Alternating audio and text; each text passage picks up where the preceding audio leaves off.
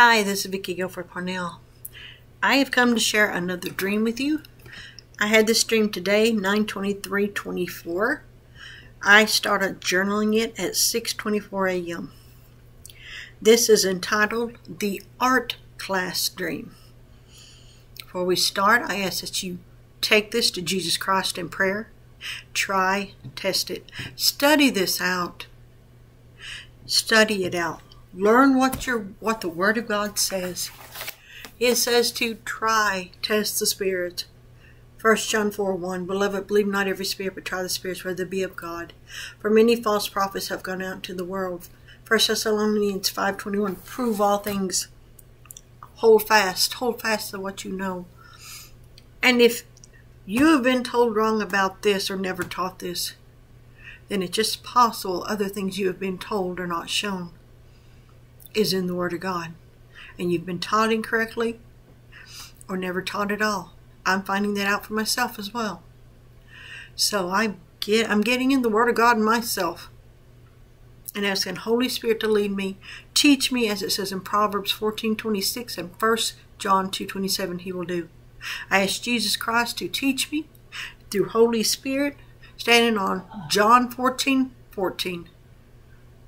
John 14:26, 1 John 2:27. Please pray about this.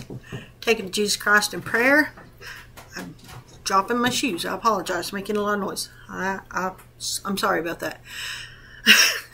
They're a little big. I've lost weight and my shoes are big on me now, but they're comfortable. It is what it is. Sorry. Lord, have your way. Sweet Holy Spirit, take this wherever it needs to go. Don't let me speak a word or read a word or say a word, anything that's not from Jesus Christ or Father God. Even in my own talking, in the name of Jesus Christ, let me be led by you. I surrender to you, to your full will. Because you are the Spirit of truth, it says in John, and you will only lead me to Jesus Christ, who is the truth. John 14:6, I am the way, the truth, and the life. No man cometh to the Father but by me. Jesus Christ, I ask that you answer this prayer. Now I ask this be placed under the barrier of stealth and invisibility. You are the invisible God that makes things visible and makes visible invisible. You are amazing, God. Father God, you are amazing, and I love you. So I ask this be placed and hidden under the shadow of your wings, according to Psalms 91:1, Lord. 91:2, 91, just Psalms 91, the whole thing is good. I thank you for how much you love us. I've been studying on the wrath of God, and I've been studying on why it says we're not appointed unto wrath. So many knows how to say that verse, but they don't know the real reason behind it. Open up your word to us, Ephesians 1:17-19. I pray over me, myself, Father God, this ministry, my family, but also on anybody pertaining to this ministry, my brothers and sisters of Jesus Christ, who's willing to be taught and to seek the truth, your truth, not my truth, your truth, Jesus Christ. And as I share these things, it is up to every person to try, test, discern, according to the Word of God, and then follow what you, Jesus Christ, or Father God says. You know, growing up, Lord Jesus Christ, you gave me a mother that told me take no man's word. Go to the Word of God, not even hers, because she's human. She can fail, and that's where we're at. We're all human. None of us are perfect, but we're all striving to keep ourselves holy and pure and obedient living to this Word. And as we come across things, if they're wrong in our life, and we trust the Lord Jesus Christ, He's going to reveal the truth. But if we're so stubborn and preset in our ways that we're not willing to learn the truth, He's going to let us stay there too after He keeps trying for a while. Help me to always be pliable like clay in the potter's hands, Lord Jesus Christ, I pray. Keep me humble at all cost. I want to be a servant. I don't want to be ministered to. I want to be a servant.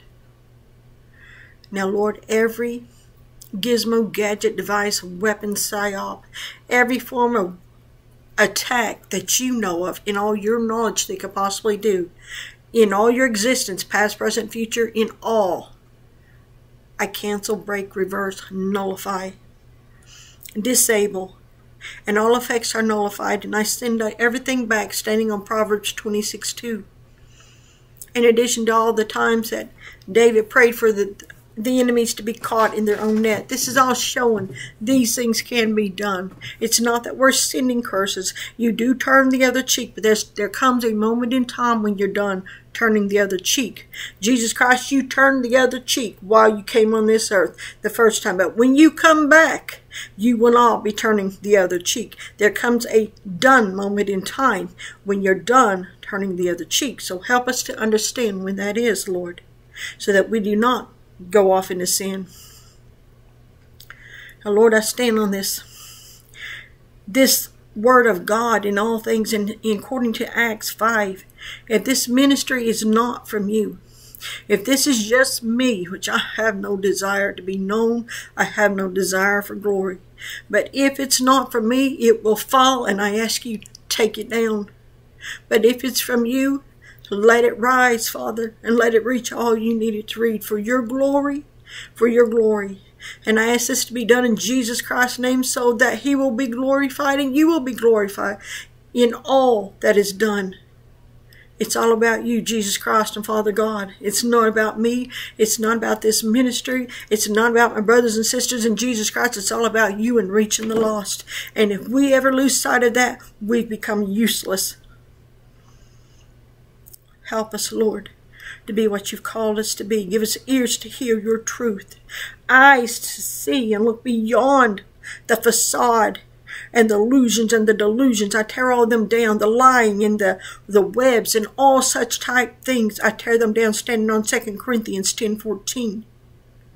For the weapons of our warfare are not carnal, but mighty through God, through his Son Jesus Christ, to the pulling down of strongholds. I pull down every stronghold, erected or being erected, any stronghold being formed to form an attack.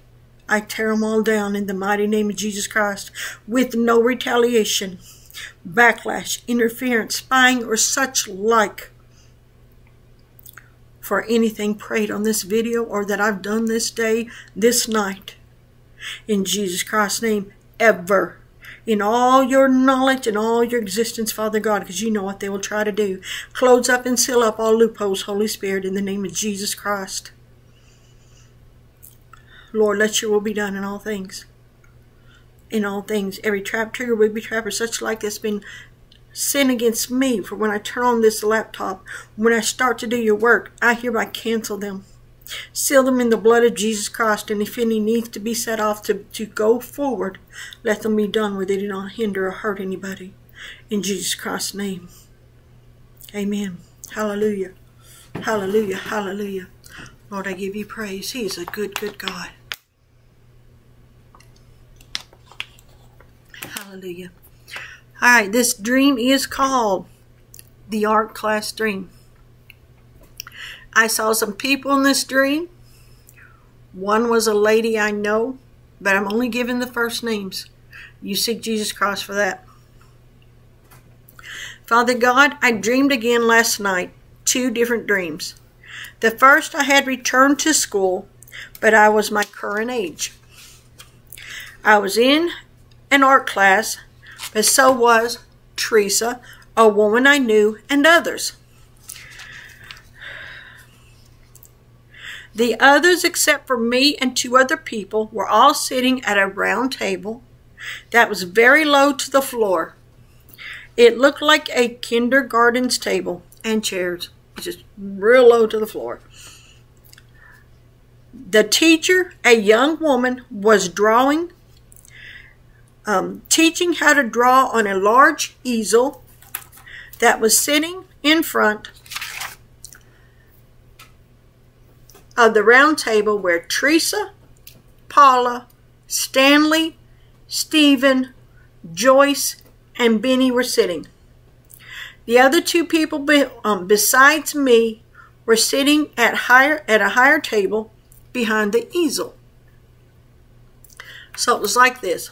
You have the table, you have the easel, and then the 2 other people were back this way. And there's another little table over here. But they could not see, the 2 people behind could not see what the teacher was drawing and teaching us. When I had first entered the room, I had been sitting near them, but once the teacher had begun to teach, I had moved over to the lone high table behind the others at the low round kindergarten-like table. The teacher drew an example of a half ball in the corner of the paper and on the easel, and we were to copy her drawing. We were to duplicate it the best we could. It looked like it was sitting inside a high ridged bowl, and we were to draw it. She was showing the shadowing techniques. She did a quick drawing, but I only saw it for a moment because I chose to move as I couldn't see from the other side of the room from one side of the room to the other. I'm sorry. But I did see the picture. I began to draw my picture as well as the others, minus the two who couldn't see what the teacher had drawn. Then suddenly she flipped the page, leaving me only the one good look at what to draw and to remember the shadowing stroke techniques. Groans went out from those at the small table because they didn't have anything to look at anymore, even though they had a longer time to look at the teacher's copy, longer than the time I had seen it. Now, I don't normally show this, just to give you an example. It was just like a ball and then a table in the corner, in the right corner, and it was shadowing. And you can see where I go back over it dark if I, in my haste to write, correct myself. Okay, I began to draw my picture as well as the other minus the two who couldn't see what the teacher had drawn. Then suddenly she flipped the page from, leaving me only the one good look at what to draw and to remember the shadowing stroke techniques. Groans went out from those at the small table because they didn't have anything to look at anymore, even though they had a longer time to look at the teacher's copy, longer than the time I had seen it. Sorry about duplicating. I looked at the now blank canvas, but continued to draw by memory. The teacher passed by the students at the round small table as if a teacher checking the progress of her students taking a test and to ensure they are doing their work. She didn't stop, but did look down at all their work. Those at the table seemed to squirm, not liking their work being examined. I was working quickly on the picture of my own, trying to get it drawn as close as the original as I could from the brief time I had seen it. Suddenly, the teacher was standing in front of me. I looked up into her young face and said, I only got a glimpse of the picture before the canvas page was removed from our sight, but I'm still trying to draw it the best of my memory. Then she did something unexpected. She touched my right hand from where I had been holding the pencil to get my full attention. I looked up and she said in a low voice, it was only low enough for me and her to hear, "You're doing fine. You've got this. It is an accurate interpretation of the example I gave you. Complete your work. You're ready to graduate." My mouth hung open as my heart filled with so much joy. She turned around without saying another word, then walked over to the easel. She flipped the easel paper back again to the picture she had drawn. Then she spoke to her class, including me. "This is what I have shown you and given you as an example. Please come forth and bring your drawings with you as I call you up front. Then you will show your picture to the rest of the class, holding it next to the original. We will begin with the round table. Paula, bring your picture and let's see how well you've learned what I have taught and how well you followed the instructions you were given." Excuse me. Thank you, sweet Lord.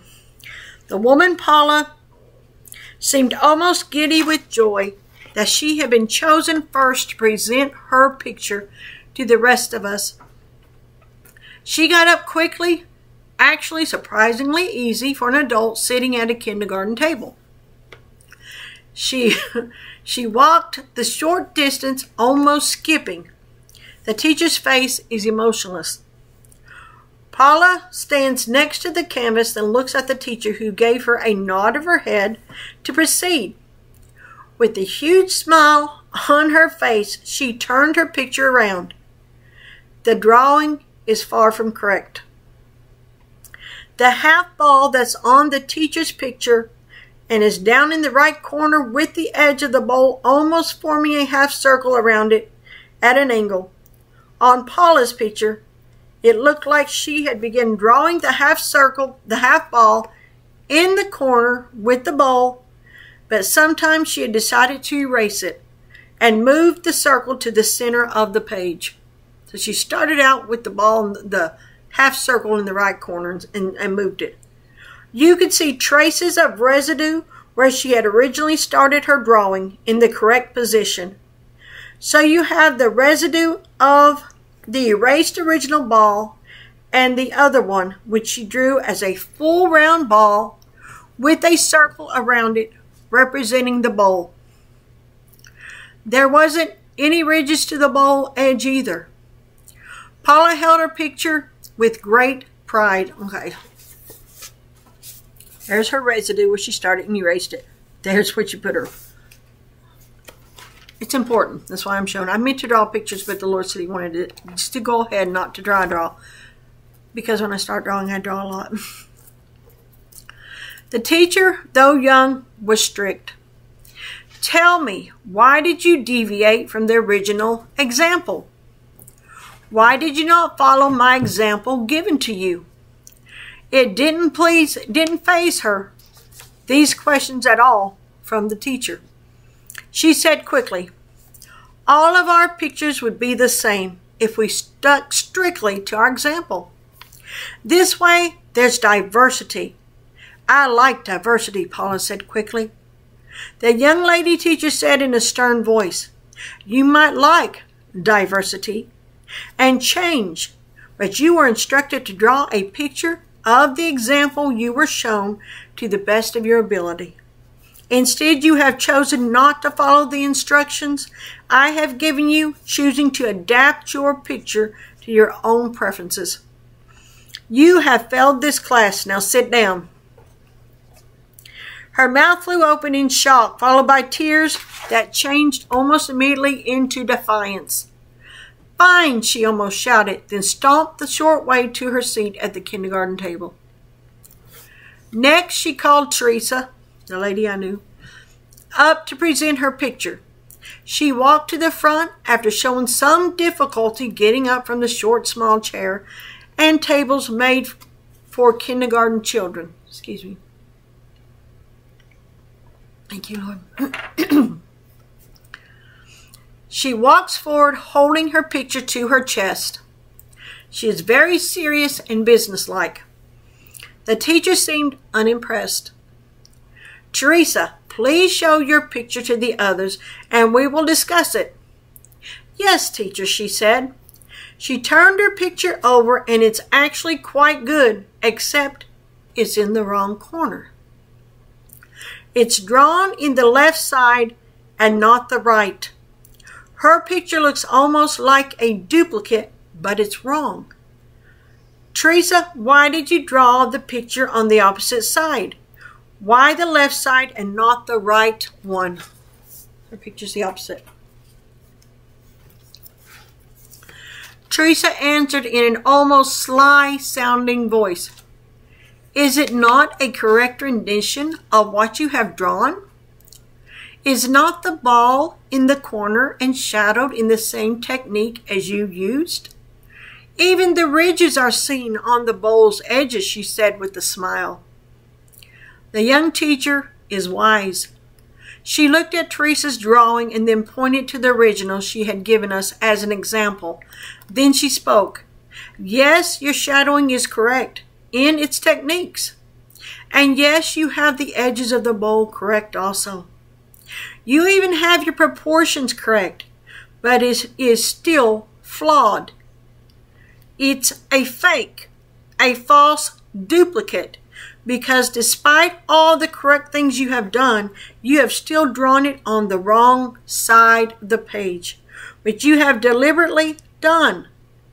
No matter how close your copy is, if it is not made by the instructions and examples given to you, then it is still wrong. You have chosen not to follow my instructions given to you. Each of you were given the same instructions to follow. You are to draw a picture of the example I made for you using the same techniques you were each shown. This was not a lesson for you to draw your own interpretations of what you were given to draw. Your pictures, for your own interpretations of what you were given to draw your pictures from, but to draw it and keep it as close as the original one I made for you. Teresa, sit down. You failed. I'm watching, stunned by all I'm seeing, as the teacher called the remaining 4 people at the small kindergarten table, which were 3 men and 1 more woman. Each picture they had drawn was wrong. One man even colored his picture with colored pencils when it was supposed to be a black and white drawing, a sketch. Next, the teacher called me to the front. I walked slowly to the front near the easel. Although the young teacher had given me earlier those words of encouragement, my drawing is now going to be scrutinized by the rest of the class, as well as the teacher, now that my picture has been fully completed. I stood by the easel, then turned my art pad over with my face looking at the floor. I heard low murmurings from the small kindergarten table full of people that caused me to, that caused me to raise my head and look at them. The young teacher walked over to me and took my picture and held it next to the one she had drawn on the large easel. This is how you follow instructions, she said out loud. Though my picture is not 100% accurate, it is a close representation, I now see, as she held it next to the original. The 2 people that had been sitting on the other side of the room, who originally hadn't been able to see, walked over to take a good look. They had been watching and observing all that had occurred since the beginning of the class. Now they are looking closely at the 2 pictures side by side. It is a man and a woman. The woman said to the man, I stand corrected. It is possible for someone to follow the rules and instructions and come away with a correct rendition of the original.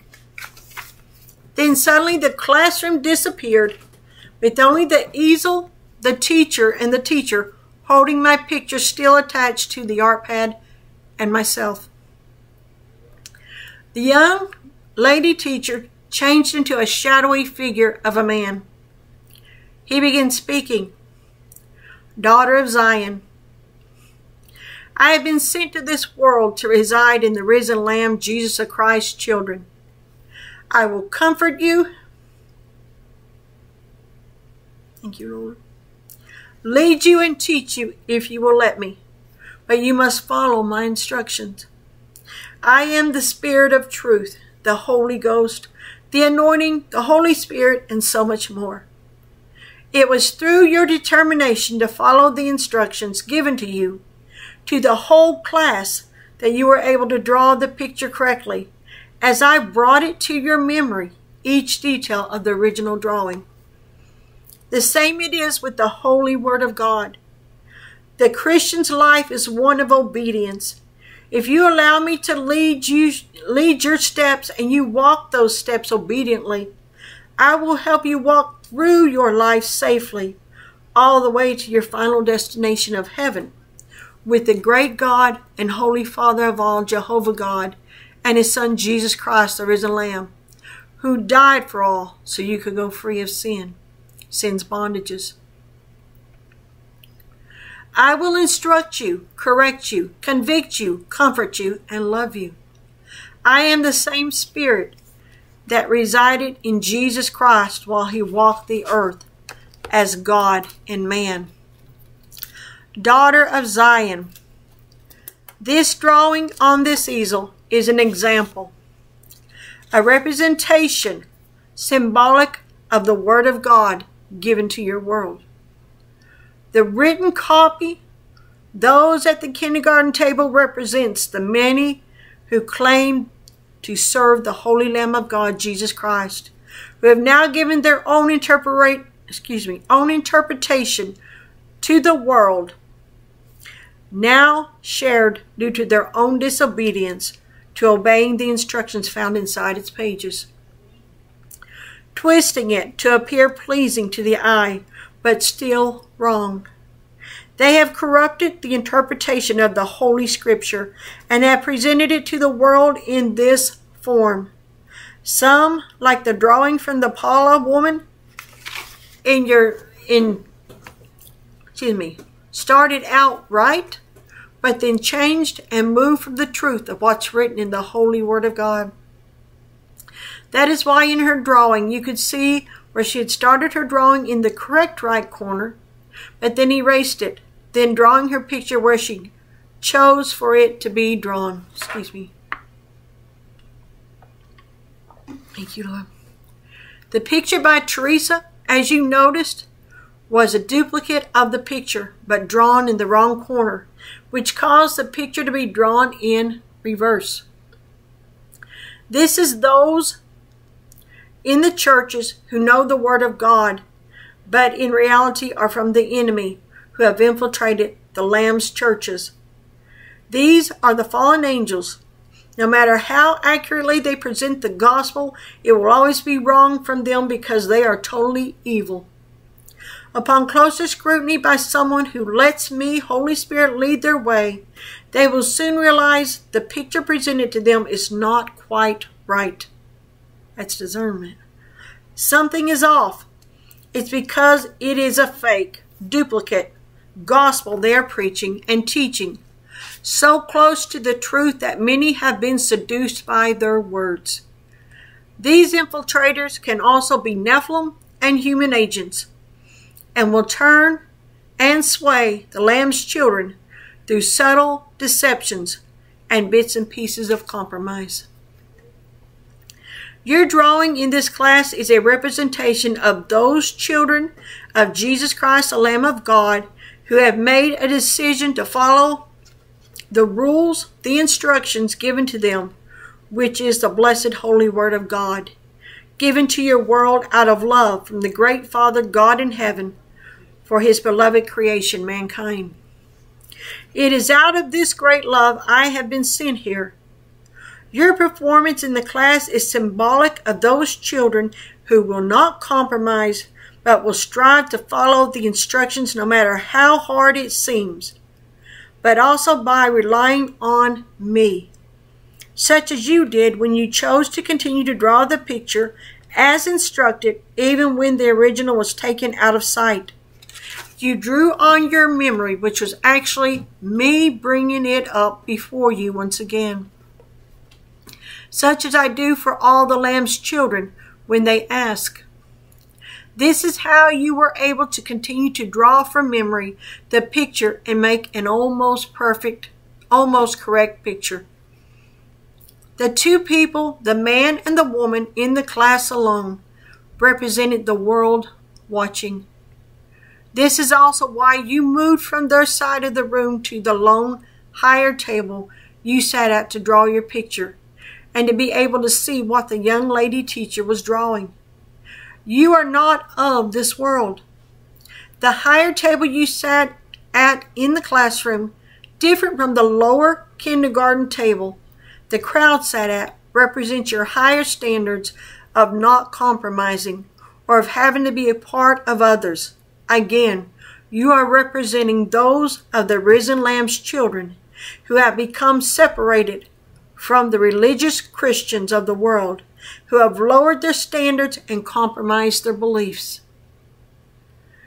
These at the kindergarten table, if they do not repent, minus the Teresa type of those who are not savable, they shall end up in hell's fire, then into the lake of fire for their apostasy. There is much, much blood on their hands.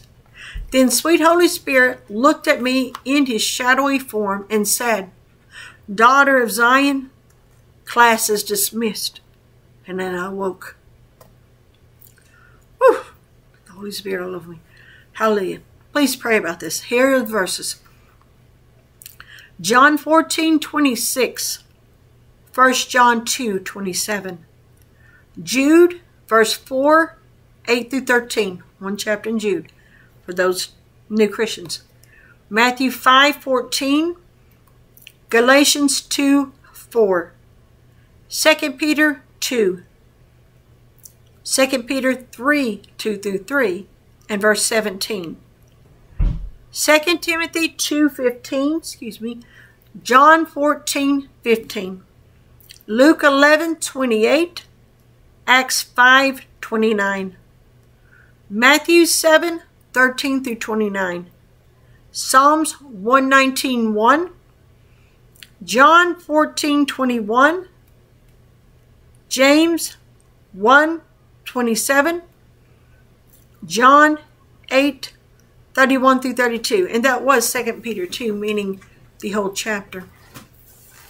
Please pray about this. Take it to Jesus Christ in prayer. Test it. Try it as we're called to do. I woke up and I was like, wow. To be honest, and I love to draw, so it was really,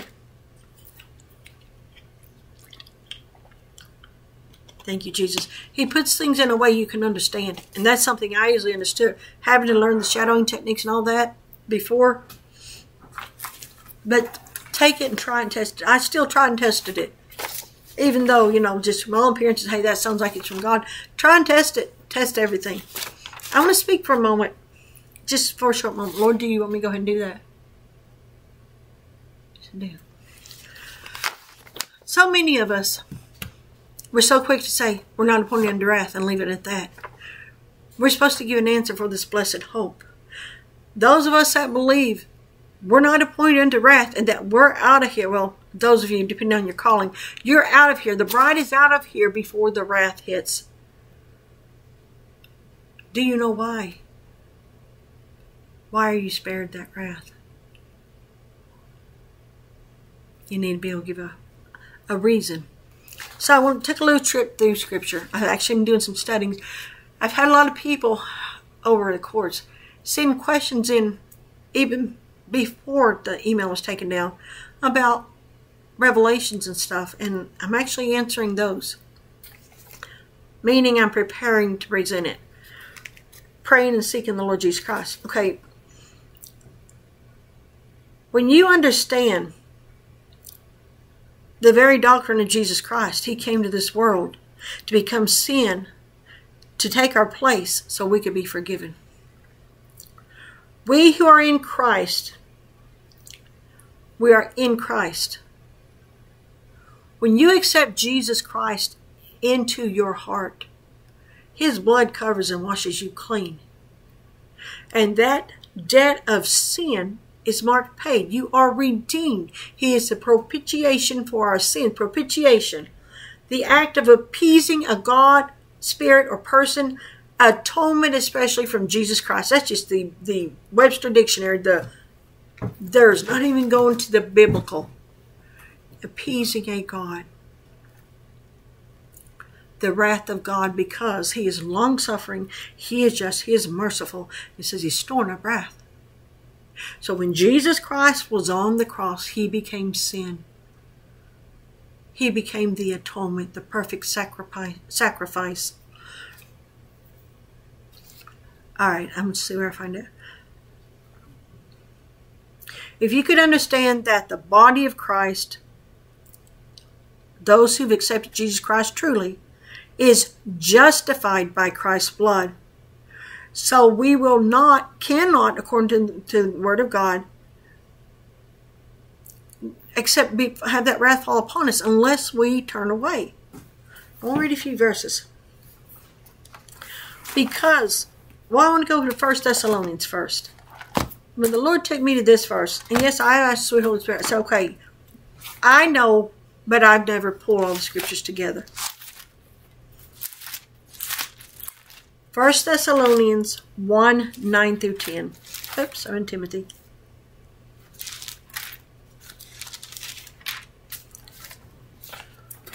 For they themselves show of us what manner of entering in we had unto you, and how ye turned to God from idols to serve the living and true God. These are Christians. 10. And to wait for his Son from heaven, whom he raised from the dead, even Jesus, which delivered us from the wrath to come. Some people say that's just because when you get saved, you're delivered, don't have to go to hell. There's a difference between being sent to your eternal punishment, or your choice of where you go, and being delivered from wrath. Because wrath is appointed to those in sin.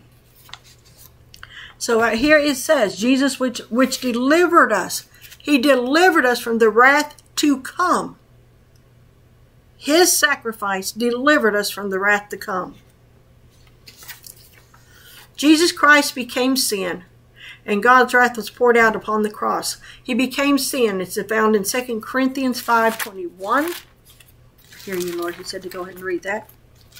Yeah, Thessalonians. Anybody taking notes? 2 Corinthians 5:21.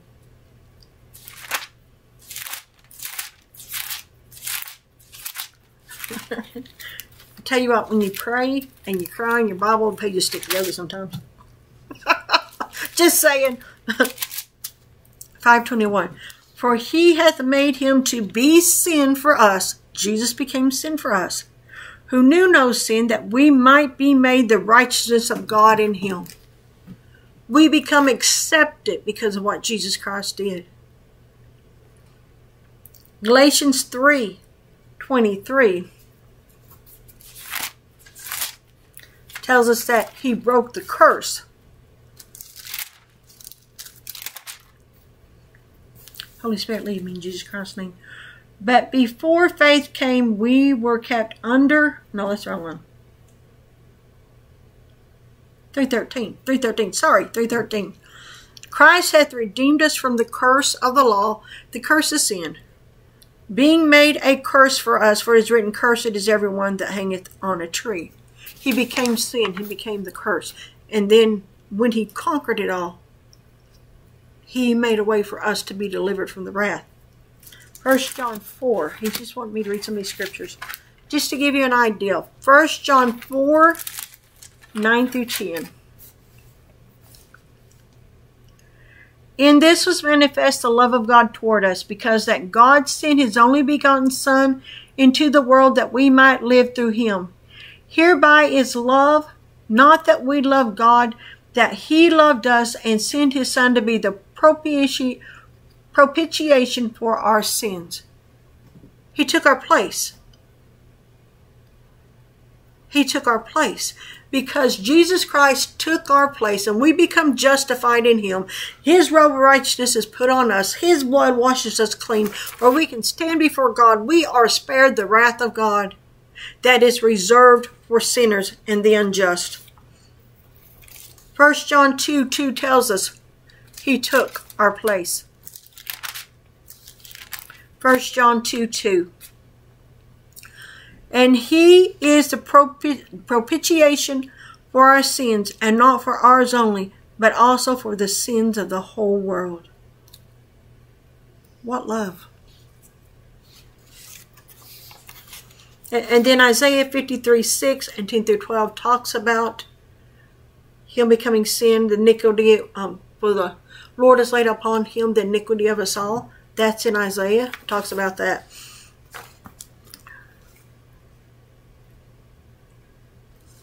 John 3:36. So Lord, tell me to do that one. John 3:36. So when you say we're not appointed unto wrath, you need to understand it's because of what Jesus Christ has done. He's took the place. Wrath deserves, sin. Sin. The sin of people. Sin. God's wrath is poured out on those of the ungodly and of the sin.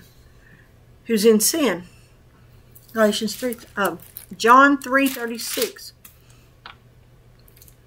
He that believeth on the Son hath everlasting life, and he that believeth not the Son shall not see life, but the wrath of God abideth on him.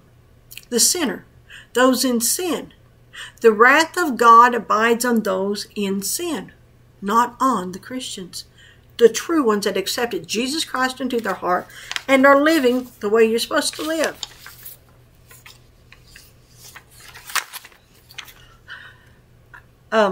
Romans 5, 8 through 9. You want me to read that, Lord? Okay.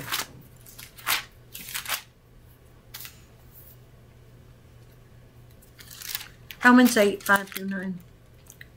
For they that are after the flesh demand the things of the flesh, but they that are after the Spirit, the things of the Spirit. To be carnally minded is death, but to be spiritually minded is life and peace. Because the carnal mind is enmity against God, for it is not subject to the law of God, neither indeed can be. So then they that are in the flesh cannot please God. But ye are not in the flesh, but in the Spirit, if ye be that the Spirit of God dwell, if so be that the Spirit of God dwell in you. Now if any man have not the Spirit of Christ, he is none of his. And if Christ is in you, the body is dead because of sin, but the Spirit is life because of righteousness. Wow. But if the Spirit of him that raised up Jesus from the dead dwell in you, he hath raised up Christ from the dead, shall also quicken your mortal bodies by his Spirit that dwelleth in you. So we have his righteousness. Isaiah 61:10 talks about the robe of righteousness and the garment of salvation. When you accept Jesus Christ into your heart, the blood of Jesus does so much. All right, 1 Peter 2:9. The Lord knoweth how to deliver the godly out of temptation and reserve the unjust unto the day of judgment to be punished. Now I'm going to read it like I've got it on here. The Lord knoweth how to deliver the godly, the justified, the redeemed, the saved out of temptations and reserve the unjust, not justified by Christ's blood, those in sin, unto the day of judgment to be punished. They are reserved, and reserves the unjust. The justified are only those saved in the blood of Jesus Christ. Those who accepted him and can say without deception, Jesus Christ is my Lord. And then we have Revelation 3:10. Now this is the beginning of Revelation. This is before the seals are opened.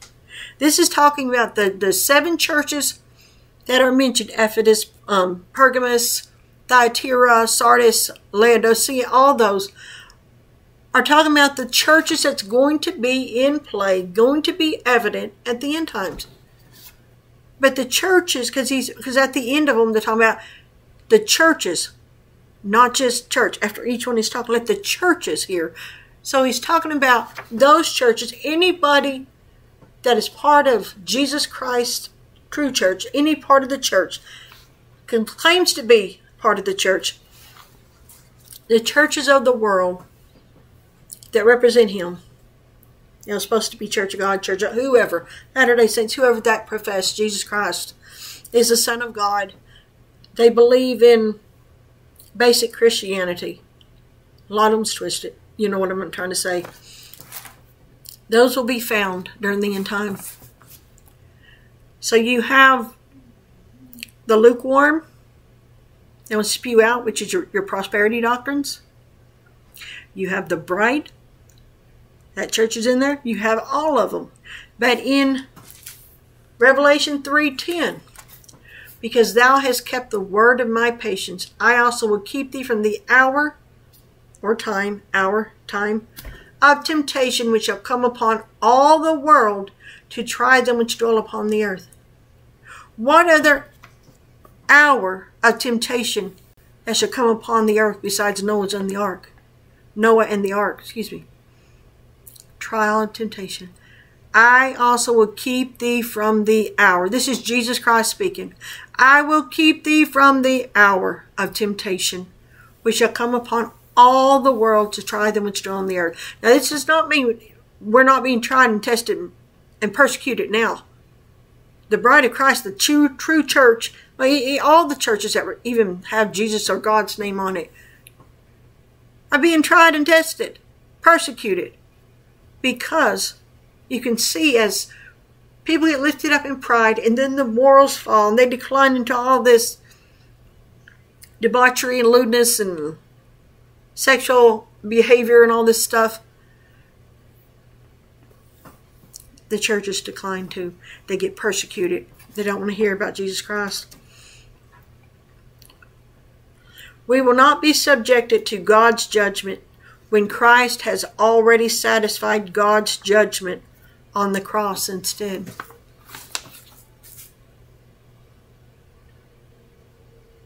We have already, through Jesus Christ, through his accepting the wrath, him taking sin, becoming sin, taking that punishment, spilling his blood for us, our judgment against wrath has already been paid. And we know through Jesus Christ, we are saved through Jesus Christ from the wrath. It even says that in Romans 5, 8 through 9. In Romans 5, 8 through 9, it tells us we're saved from wrath because of Jesus Christ. 8, but God commended his love toward us, that while we were yet sinners, Christ died for us. 9, much more than being now justified, redeemed, our atonement paid, our bill paid, now being justified by his blood, we shall be saved from wrath through him. I ask you to take this and you study this out, please. Be ready to give somebody an answer, because again, I've heard so many people say, we're not appointed to wrath, we're not appointed to wrath, we're not appointed to wrath. But when you question them, they don't know what that means. It means through what Jesus Christ did. When you accept him as a child of God, he took your place. He took that judgment of wrath. So you are free and you are spared. But take that and try it.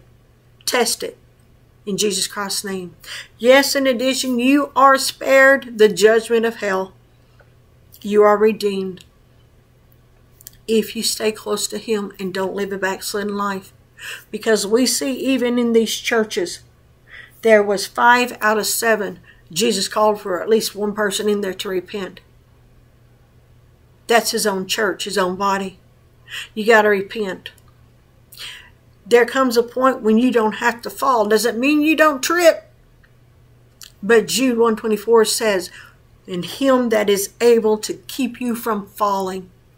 But if you do fall, in Proverbs it talks about a just man falls 7 times and gets back up. If you fall, get back up. Shake off the dust, straighten up your crown. And that's not a crown of pride. That's where God says we're kings and priests. Straighten your crown. Remember, you're a child of the Most High God. You're heirs and joint heirs with Jesus Christ of the kingdom of God. You're not who this world says you are. You're who Jesus Christ says you are, and redeemed you and made you to be. It does not matter what the world thinks about you. Know to who you belong. Jesus Christ. And he thinks you're to die for. So that's what he did. He died for you. We do not have to live up to man's expectations. We live up to God's expectations, which means he will help us every step of the way. He sent us the Comforter, the sweet Holy Spirit, dear, dear friend. He sent us Jesus Christ, the Word, Jesus Christ, the name, Jesus Christ, the blood, Jesus Christ, God and man. Jesus Christ, who's uncompatible, who is indestructible, unstoppable, all-powerful, over the enemy. He's powerful. He's over all the enemy. He's over the angels. That means the fallen angels too. 1 Peter 3:22. I know some people say, why do you pray sometimes and ask the Lord to send out angels? 1 Peter 3:22. When the Lord moves upon me, because I ask the Holy Spirit to lead my prayers, sometimes I do. Jesus Christ, send out angels. Please send out angels, Father God, in Jesus Christ's name. Why? 1 Peter 3:22. A lot of people bug me on that. They say, oh, only God has power over the angels. You need to study the Word out. Somebody told me that, and I said, okay, God, you keep telling me this. Where's it at? I'm in 2 Peter. Give me a moment. 1 Peter 3:22. Talking about Jesus Christ, you can find that in the beginning of the chapter. Who is gone into heaven and is on the right hand of God, angels and authorities and powers being made subject unto him. Everything's subject unto him. The only thing that is greater than him is Father God. And he's connected to Father God some way because I and my Father are one. But we know Father God is the greatest. Please pray about this. Take it to Jesus Christ in prayer. There is so much. So much. And I have a little note here. I want to thank everybody who has sent cards, letters, prayers, donations, confirmations. I appreciate it. Even little gifts. I appreciate it. We appreciate it. And I'm just praying and ask the Lord how, where, what to send, do what, where, however. His will be done. His will be done in all things. You got to live that way. You got to live that way. His will be done. And say, if the Lord be willing, if the Lord will. That's what James tells us to say, if the Lord will. We're not promised tomorrow. If you make plans, my doctors, when I used to go to doctors, I don't go anymore. When I was being tried and tested my health, turned out to be weapons being shot at me. Didn't know about it then, do now. But they would want to set a returning appointment. I said, well, if the Lord willing, if I can you or can you not? Lord willing, if I can, I will try to be here. I'm not committing to something if I don't think I can do it. I want to be faithful to what I'm saying. I say, Lord willing, as we're told to do. All right, I'm here and wrap this up. If you don't know Jesus Christ as your Lord and Savior, now's the time. I will say this, probably even when we all get to heaven. Jesus Christ is a love like no other. And we're about to find out just really what his love is. I want to stay on that end. I don't ever want to be on his wrath. No. You know, he fled the world by one command. No.